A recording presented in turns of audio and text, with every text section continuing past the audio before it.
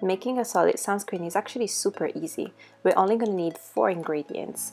The first one is sunflower wax. Then we have cocoa butter, coconut oil, and a non-nano version of zinc oxide, which is what's going to give that protection to your solid sunscreen.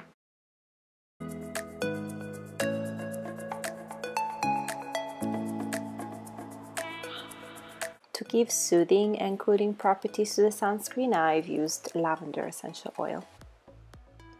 Once you have all the ingredients measured up, all you need to do is put them in a double boiler, and then once the coconut oil, sunflower wax and cocoa butter are completely melted, it's time to add your zinc oxide powder.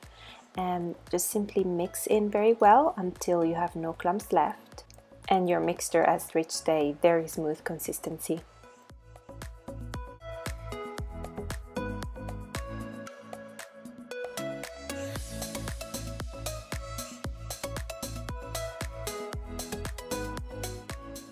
It's now time to add the essential oils. And again, I chose lavender, but you can use pretty much any essential oil, but make sure you avoid any citrus essential oils because they're photosensitizing.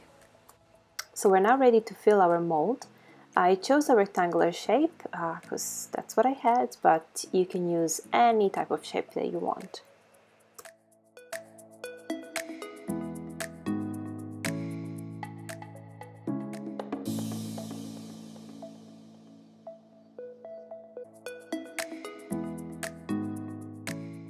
After I got all the mixture in, I'm just tapping to make sure that there are no air bubbles that could end up in the finished product. And I've also stacked a little mold on top of it just to get a better shape.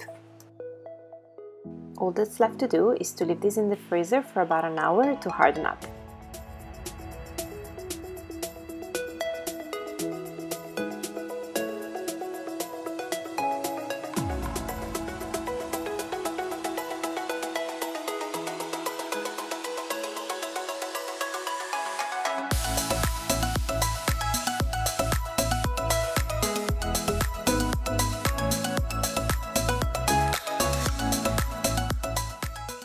So there you go, just a solid sunscreen that can help you get rid of any plastic bottles, and it's just a great summer swap. And I tend to use it on any sensitive areas like my cheeks or my nose where I get burned quite easily.